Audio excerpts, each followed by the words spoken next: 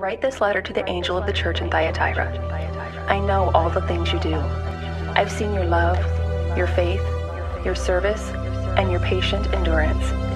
But I have this complaint against you. You're permitting that woman, that Jezebel who calls herself a prophet, to lead my servants astray. Anyone with ears to hear must listen to the Spirit and understand what he's saying to the churches.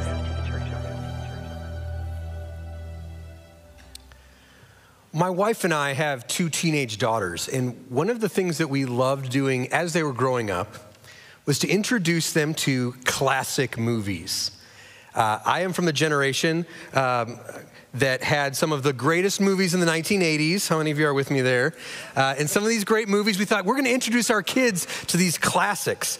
And I remember a few years ago, my wife and I, they had a remastered version of E.T. that was available in the theaters. So we took our kids to go see this. We were excited. We had talked up this movie forever, how great it was gonna be. And the movie started, and within the first 5 minutes, my wife and I turned and looked at each other. We thought, what is this? I mean, there was so much swearing and sexual innuendo and the way they were talking to these adults. And I thought, this is a family movie. And I thought, I saw this when I was like 8. How do I not remember any of this stuff? Has this happened to any of you parents as you've kind of revisited some of your past from your childhood? The same thing happened when we went and saw Back to the Future or Ghostbusters, all these classic movies. I can't believe that this was in here. I don't remember any of this.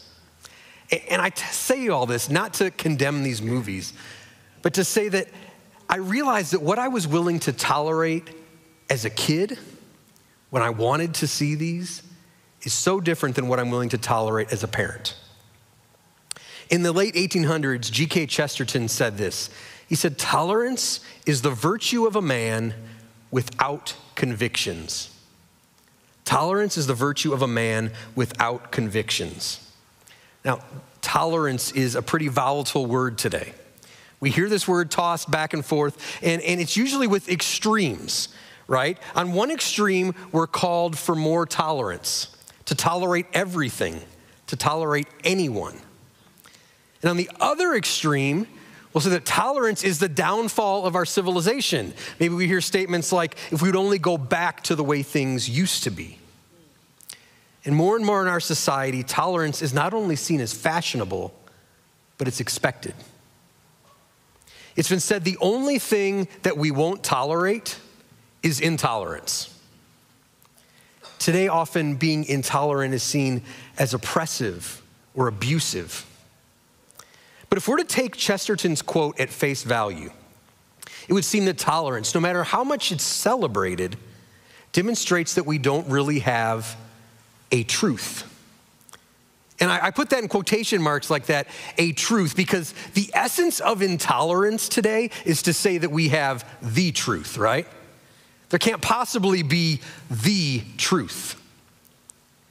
But does tolerance or intolerance lead us to a lack of character or convictions?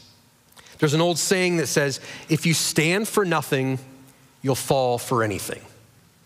And that's the very situation that we find the church we're going to look at today in Thyatira. We're in the 5th week of our series, the 7 letters of Revelation, and today we come to the 4th letter, right in the middle, to the church in Thyatira. That's a fun word, isn't it? Thyatira.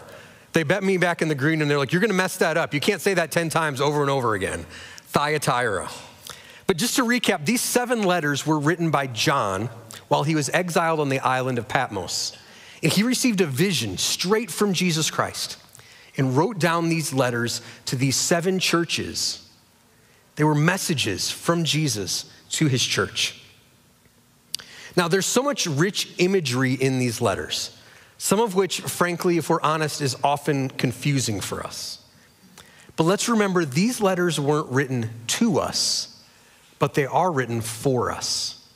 You've heard that phrase throughout this series. They're not written to us, but they're written for us. And it's important that we understand that, because there's all sorts of nuance and allusions and illustrations, references to context and principles and governments and things that were going on in the time that would have been readily apparent to the readers, the original hearers of this. But to us, we're a little confused.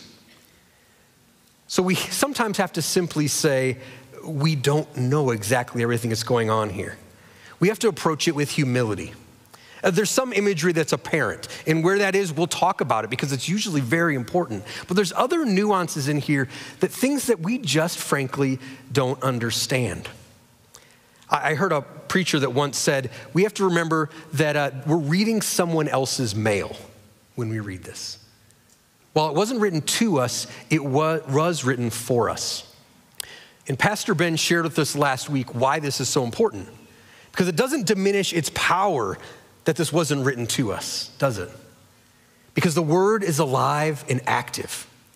And so the reason that we're unpacking these 7 letters to the church is because at its core, this is Jesus talking to the church. Jesus telling us what a Christ-centered, biblically based, discipleship-driven church looks like. This is what he wants from us. So while it wasn't written to us, it is written for us. Well, this week, as I mentioned, we come to the church in Thyatira. Now, Thyatira was not an impressive city. It wasn't like a metropolis like Ephesus or some of these other cities that had a center of culture there. Thyatira is actually the smallest city that we're looking at here. We don't know very much about it. But while it was the smallest city, this is actually the longest letter. Jesus has the most to say to this small church in Thyatira. Now, we don't know a lot about Thyatira. The only biblical reference we have is found in the book of Acts. There's a woman named Lydia who was a seller of purple dye at one of the trades that this place was known for. And she was a Gentile who was wealthy. She opened her home to Paul and some of his companions. And Lydia was from Thyatira and is marked as the first convert to Christianity in Macedonia. This is the first person that was converted to Christianity. So she most likely brought back the message of Jesus, the gospel, to this town in Thyatira. Now, Thyatira's bread and butter was its trades. That's what it was known for. Think blue collar. Think trades and goods and services. It was a great place to go shopping to get a lot of the things that were sold and built and manufactured and made and artisaned in Thyatira. In Thyatira, if it was known for one thing, it was known for its trade guilds. Now, understanding these trade guilds is important because the business of the town, the livelihood of the people that lived there was centered around these trade guilds. They had massive influence. Now, while trade guilds bear a little resemblance to what we might consider unions, they're actually much greater influence than that. Actually, our understanding of fraternities, a band of brothers, people who are doing life together like that, comes from trade guilds. And these trade guilds had massive influence. Each one of these trade guilds, in the various trades that they represented, each had their own god or goddess. And these guilds, as part of their ceremonies, as they would gather, they would often participate in sexual immorality or experience feasts where they would eat meat that was sacrificed to idols. Their influence was enormous. And so you need to remember these trade guilds because we're going to come back to them in a moment. But let's start with this letter to the church in Thyatira in Revelation chapter 2, starting in verse 18. It says, write this letter to the angel of the church in Thyatira. If you remember, the angel is the pastor, the leader of this church. This is the message from the Son of God, whose eyes are like flames of fire and whose feet are like polished bronze. Now, we've seen in the previous letters, there's a pattern that's established here in each of these letters by Jesus.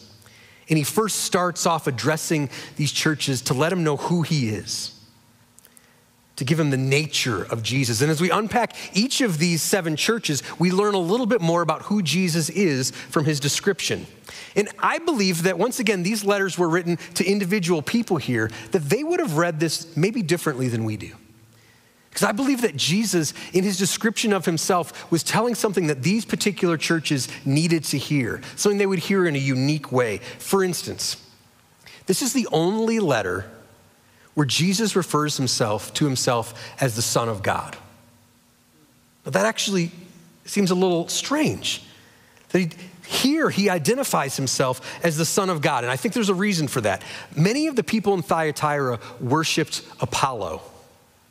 Now, Apollo, if you're familiar with Greek mythology, was the son of the Greek god Zeus. And many scholars say that people often referred to Apollo as the son of God. They find inscriptions of that all throughout history, the coins and different things that we find of that era. So I think this imagery is important because Jesus wants to set the record straight. He wants these people to know, I'm the authority. I'm the Son of God. I'm really who's in control. He says he has eyes of fire and feet like bronze. These are discerning eyes, convicting eyes, eyes that see the truth of a man's heart. We're going to see how that plays out later on in this reading. Now, bronze, besides being one of the key trades of Thyatira and a metal that they were familiar with, bronzed feet is often a metaphor for power and the ability to crush out what needs to be destroyed. So following the pattern of the previous letters, Jesus goes on and he tells them, here's some great things about your church. He says, I know all the things you do. Remember, this is the Son of God with eyes that can see. He says, I know everything you do. I have seen your love, your faith, your service, and your patient endurance. And I can see your constant improvement in all these things. Love, faith, service, endurance. This is what every church is aspiring to. I would love for Jesus to write to our church and say, this is what I think about you guys. And besides just these great things, he says, you're growing. You're growing in your understanding of these things. There's improvement happening. And I think that like the church in Thyatira, this has some resemblance to us. I mean, we're a church that's known for our love. We value people. We value relationships and reaching out to others. Now, unlike the church in Ephesus, the first church we looked at, this church in Thyatira, they have loving others and God down well. The church in Ephesus had doctrine and intellect down, but they struggled with how they loved. Thyatira, though, was loving well. They were growing in their acts of service. But, and we know that's always coming, right? There's a but here. He says in verse 20, but I have this complaint against you. You're permitting that woman, that Jezebel, who calls herself a prophet, to lead my servants astray. She teaches them to commit sexual sin and to eat food offered to idols. So what did this church become tolerant of? So he says, when you are permitting this woman, another translation for that is tolerating. What have they become tolerant of? The teachings and the influence of Jezebel in the church. Now, just last week, we celebrated child dedication. And if you were here, you saw all these cute baby pictures, and there's some amazing names, and not one of them was named Jezebel. It's just not a name that we use a lot. It's similar to how we don't see a lot of guys named Judas. It doesn't carry a great connotation to it, does it? And even in our modern day, you don't hear many people referring to someone as a Jezebel as a positive thing. It's often actually today used as a racial slur or a word to degrade women. It's not a nice name to call or to be called. So I want to suggest to you as we look at this that we be very careful how we throw that name around. Now, if you're not familiar with Jezebel, Queen Jezebel was the daughter of the king of Sidon, which was not one of God's nations. And she married the king Ahab, who was the king of Israel, God's chosen nation. And Jezebel, through her power and influence and her scheming, led her husband Ahab away from God and introduced other gods to worship. She did a whole bunch of other things. She had God's prophets harassed and murdered and arranged for an innocent man to be accused and then murdered. She was not a good person. So if you're not familiar with who Jezebel is, I encourage you can read her story in 1 Kings. But she was full of pride and thirsty for power. She was full of pride and thirsty for power. Now, was there a woman named Jezebel living and leading the church in Thyatira? Most likely not. Even back then, that wasn't a name that was used very often. Here we see what's most likely an illustration for us to understand that there's someone that's acting like Jezebel within this church. Someone who's influential, eloquent, somehow had led this church away from God. Within the church, but leading them away from God. Now, whether this woman was actually involved in sexual immorality within those within the church, whether she was sleeping with people in the church or not, or whether this is used as an illustration for idolatry of the sin that this false teacher was propagating, either way, the lesson is the same. And once again, I believe that the people of Thyatira would have known exactly who and what Jesus is referring to here. Remember, we're reading someone else's mail. But the takeaway is the same. This Jezebel, this leader, this influencer within the church was guilty of leading people away from God. And the church, its problem was it was tolerating her. She had somehow convinced some within the church that sin was okay under certain circumstances for certain reasons. Now, how in the world could the church fall into a trap of believing sexual immorality and eating meat sacrificed to idols was okay? Well, remember the trade guilds that we talked about earlier. These were the centers of social life and commerce. And their representative gods, part of the ceremonies to them would involve sexual immorality, would involve eating meat sacrificed to idols. We heard a little bit about that last week. And it was central, life in Thyatira was centered around these trade guilds.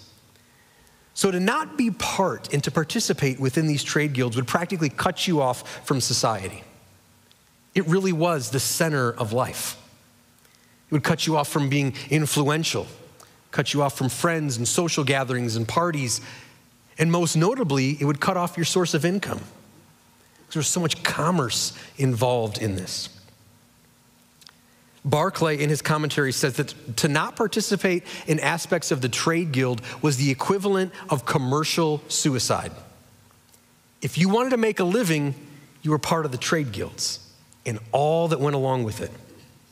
And apparently this Jezebel had convinced some that it was okay to participate in immorality, that the ends justified the means. Thyatira teaches us, here's the first lesson we get from Thyatira. Thyatira teaches us that we can't mix the truth of God with the ways of the world. We can't mix the truths of God with the ways of the world. And this growing acceptance from within the church now, from within the church, it was eroding the foundations of their faith from the inside out. And other places in Scripture tells us we shouldn't be surprised of this. 2 Timothy 4:3 tells us, "For the time is coming when people will not endure sound teaching, but having itching ears, they will accumulate for themselves teachers to suit their own passions, and will turn away from listening to the truth and wandering off into myths." Church, let me be clear. Let me be clear. We don't force the ways of God on others.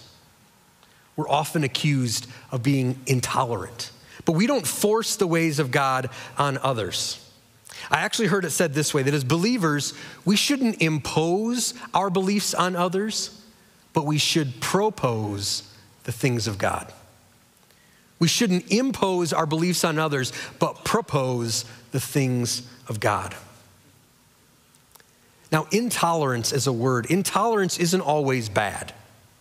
It's hard for us to see that sometimes. While the world may blanketly oppose intolerance, there are plenty of examples where intolerance is not only tolerated, but required. Think about it this way. How many of us would be okay with our kids being driven to school on a bus, driven by a bus driver that had DUIs? We wouldn't be okay with that. Or sending our kids to school if our kindergarten teacher didn't know how to read and write. We wouldn't accept that.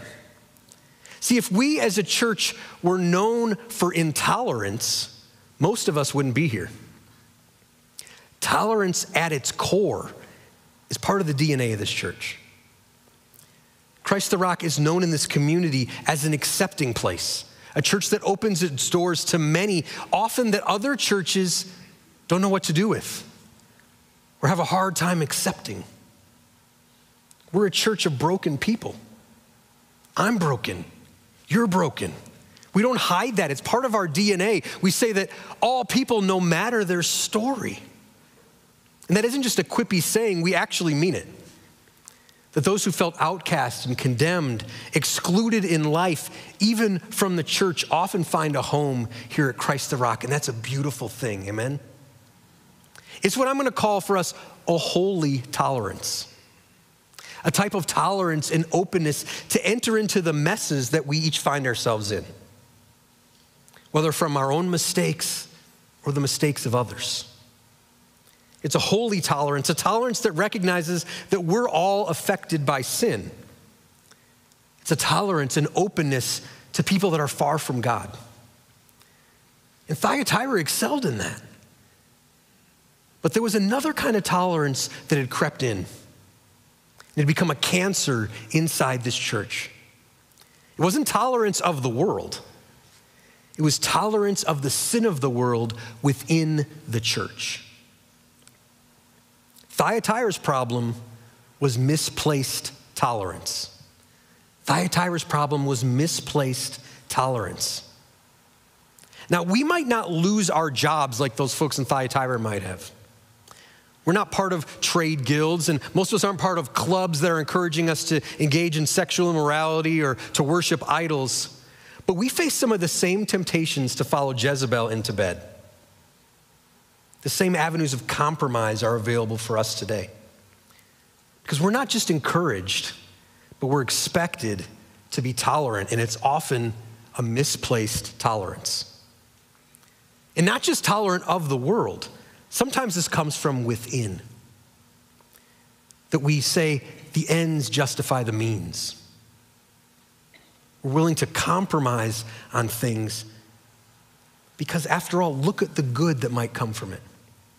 You might have heard about a popular podcast called The Rise and Fall of Mars Hill. I don't know how many of you are familiar with this. It's taken over, it's really, really popular right now. And it's the story of a church, Mars Hill Church, that was led by Pastor Mark Driscoll.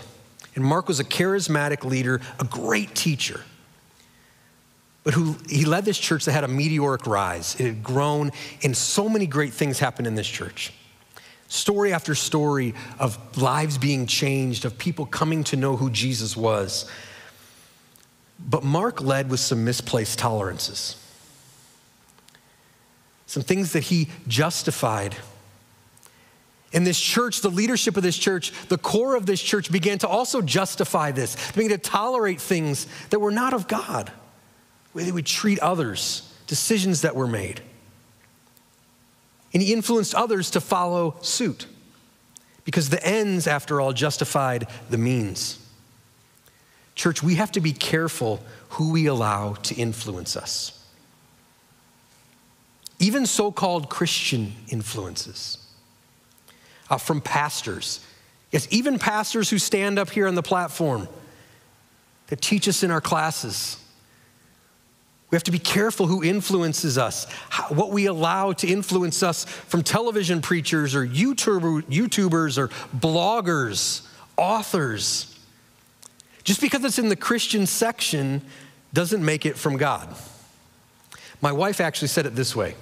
She said, not everyone speaking biblical truth or biblical words is speaking biblical truth. Not everyone speaking biblical words is speaking biblical truth. The ends don't justify the means. And here's the problem with misplaced tolerance. Misplaced tolerance makes us comfortable with compromise. Misplaced tolerance makes us comfortable with compromise. See, like the church in Thyatira, we have to be on guard of Jezebel. There's a recent Pew research that was done, and this is alarming, but I'm going to get to why it's really alarming in a second. And it found that 57% of Christians believe that sex outside of marriage, if you're in a committed relationship, is okay. 57%, over half. Now, 50% of Christians believe that casual sex is okay. 20% of Christians believe that sex on the first date is okay. Now, these statistics might seem alarming, but here's where it really gets a little out there. Each year, these numbers are growing. We're growing in our tolerance. Even in the church, We're growing tolerant. And it's not just sex, is it? I mean, we have consumerism, our casual attitude towards divorce, media that we watch, the language that we use, even with those of us within the church. We're growing in our tolerance, and we're going in the wrong direction. This is a misplaced tolerance. There's a quote that says, "Whatever we tolerate in moderation, our children will indulge in to excess." Jesus keeps talking here. What does he have to say? Starting in verse 20. He says, "I gave her time to repent, but she does not want to turn away from her immorality," talking about Jezebel. "Therefore, I will throw her onto a bed of suffering, and those who commit adultery with her will suffer greatly unless they repent and turn away from her deeds. I will strike her children dead. Then all the churches will know that I am the one who searches out the thoughts and intentions of every person, and I will give to each of you whatever you deserve. But I also have a message for the rest of you in Thyatira who have not followed this false teaching, deeper truths, as they call them, depths of Satan, actually. I will ask nothing more of you, except that you hold tightly to what you have until I come." See, it's so easy to compromise. But misplaced tolerance doesn't make us more relatable. We haven't unlocked some deeper truths. We have to be careful of anyone who might say, if you just would learn this, or your church might not teach this, but if you just understand this about yourself or this about the scripture, then you're somehow enlightened to something greater. Adding or taking away from the word of God. That's almost always driven, like Jezebel, by pride, by thinking that we know better, or often a thirst for power to put us in control of others. But we don't wear our sin as a badge of honor.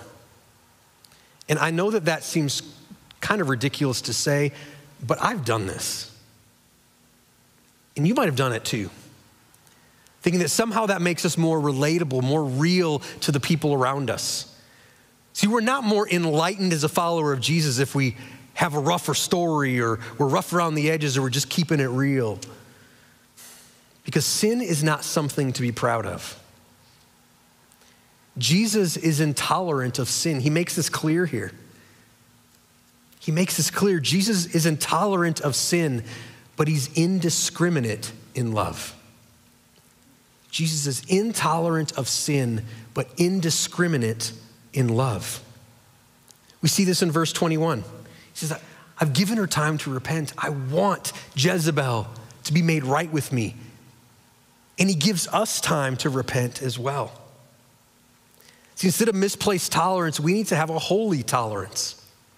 That holy tolerance, that openness helps us to win people to Christ because we see that all of us have been separated from God. But as we grow in disciples, and as disciples, we move from one thing to another. We become not what we once were, but something new. Max Lucado has a quote in a book where he says, "God accepts each and every one of us just as we are, but he doesn't want us to stay that way."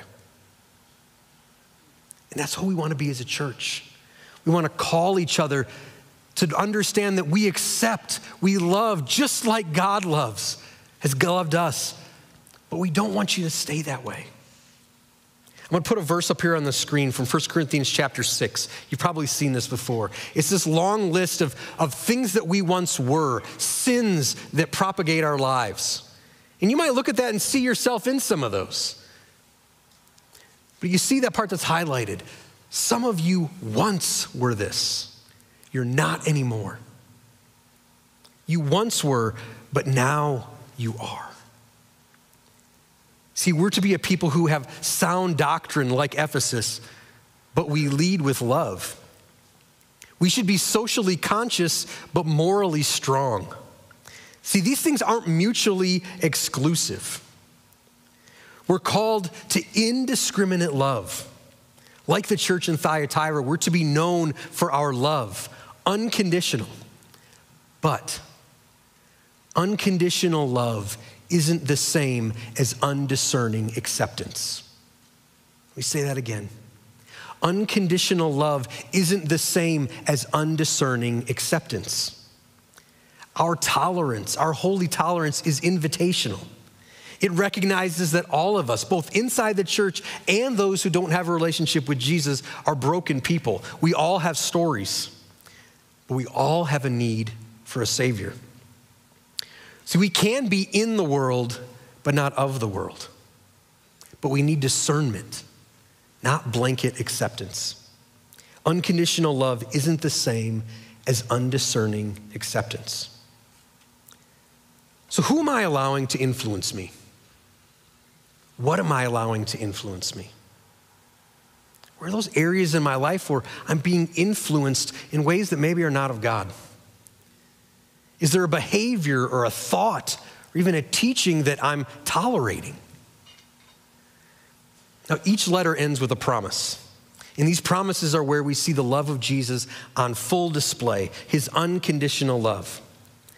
He says this in verse 26, "To all who are victorious, who obey me to the very end." And then he quotes from Psalm 2. He says, "To them I will give authority over all the nations. They will rule the nations with an iron rod and smash them like clay pots." What's amazing about this word, what's interesting about this word rule, the direct translation of that isn't like lord it over, some kind of dominion over people. It's actually shepherd. Will shepherd the nations with an iron rod. He says, "They will have the same authority that I received from my Father, and I will also give them the morning star." Our understanding of that is that's Jesus. Who give them Jesus. Anyone with ears to hear must listen to the Spirit and understand what he is saying to the churches.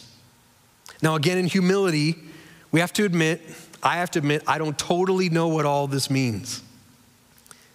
But it's clear that Jesus promises that those who hold to his teaching, those who don't fall into the trap of deep things, will experience a victory. We sang about that this morning.